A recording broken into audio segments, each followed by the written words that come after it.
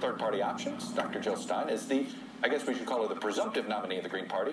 She was the nominee for the Green Party in 2012. Dr. Stein, thanks for coming on the show. Great to be with you, Chuck.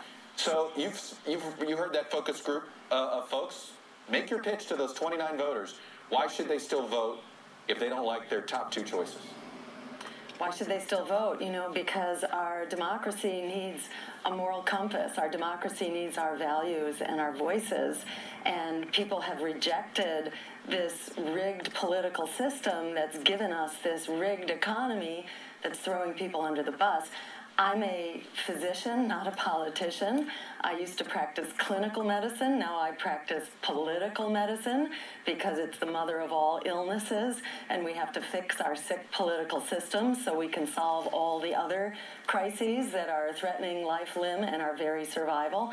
And I am the only candidate in this race that is not corrupted by the big money that's created this rigged system. I don't take money from lobbyists, I don't take money from big corporations, and I don't take money from super PACs. So I'm the one candidate that actually has the unique liberty to stand up for what it is that people desperately need and want. That is a jobs program that will solve the crisis of our economy at the same time that it solves the crisis of climate change, and that will make wars for oil obsolete and create a foreign policy based on international law and human rights. I will cancel student debt like we did for the crooks on Wall Street. We need to do for our younger generation. This would be the stimulus package of our dreams, and we can create health care as a human right. You know, it's interesting to hear you use phrases that both Bernie Sanders and Donald Trump use quite often. Rigged economy, rigged political system. Your agenda sounds a lot like Bernie Sanders. If you were a Democrat, would you have voted for Sanders over Clinton? Oh, absolutely. And, you know, I, in fact, invited Senator Sanders to join me in running on the Green Party ticket. But he's a lifelong Democrat, or at least, you know, he's functionally a lifelong. I think he just joined the party, actually, about a year and a half ago. But as long as he's been in Congress, he's basically been caucusing with the Democrats and working with the Democrats. So that it's kind of his party of allegiance. He doesn't understand or believe in independent third-party politics, which is kind of odd because that's where he started. But, you know, he doesn't support that kind of politics now. But in terms of our agendas, they're very similar. And there's a huge movement that Senator Sanders helped to lift up. That movement is looking for another place to go. It's as if he endorsed our campaign because, truth to tell, when he endorsed Hillary, he opened the floodgates, and his supporters are now pouring into our campaign through every possible means imaginable, as donors, as volunteers, and on our social media. Now, I know you're hoping to get 15%, hoping to get in the debates.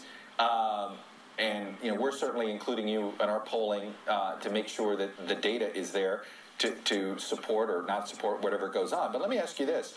Are you comfortable, if you pull enough support from the left, are you comfortable having that, if that elects Donald Trump president, are you comfortable with that outcome?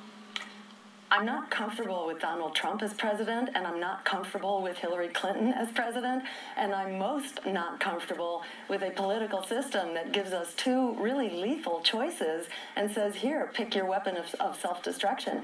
Because all the terrible things that Donald Trump says, Hillary Clinton, in fact, has done in various degrees, like the war in Libya. What more catastrophic war could you possibly have? You know, that's as bad as anything. The rush to nuclear weapons and a nuclear arms race, unfortunately, this is what Hillary Clinton wants to do over Syria, where she wants a no-fly zone, which basically means going to war with Russia, a nuclear-armed country over Syria. And on the climate, you know, same thing. Hillary Clinton promoted fracking all over the world. The Democrats give lip service, but unfortunately, their all-of-the-above policy has been an utter disaster for the climate. So I think it's really important to look behind the rhetoric and to know that there are 42 million young people out there who are locked in debt, who have no place to go, except my campaign, which will cancel that debt. That alone is enough to win this election. Let me ask you about canceling the debt. What about the companies that hold that debt? Well, largely, you could say the same thing. How about Wall Street? We found a way to. Where does that money come from? Actually, what happens is you can do a quantitative easing. How did we bail out Wall Street? We gave them $4.5 trillion and more in a quantitative easing, which actually isn't It doesn't cost the taxpayers. It's essentially expanding the money supply, which is a terrible thing to do unless you've made the economy more productive. And that's exactly what we would do by canceling the debt for young people, to enable them to actually work on what they're trained to do, what they're good at, and what they love. This is the economy of the future. All right, Dr. Jill Stein, I'm going to pause it here. I hope to have you on again. I think I will. Very interesting. And this is an electorate that seems to be interested, at least, in seeing more choices. Thanks for being on. Thank you. Good talking.